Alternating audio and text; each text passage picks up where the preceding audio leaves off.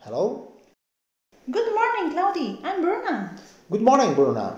Look, I have a question. It may be a big problem. Can you help me, please? Yes, of course, say. At the doctoral school, I was told that thesis should be published in open access by decree.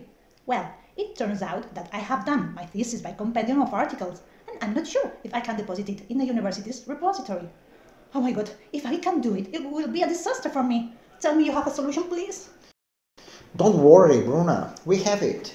In order to comply with the requirement to deposit your thesis by compendium in open access, you should find out whether or not any rights were transferred to the publisher, and under what conditions your articles are published in the journal.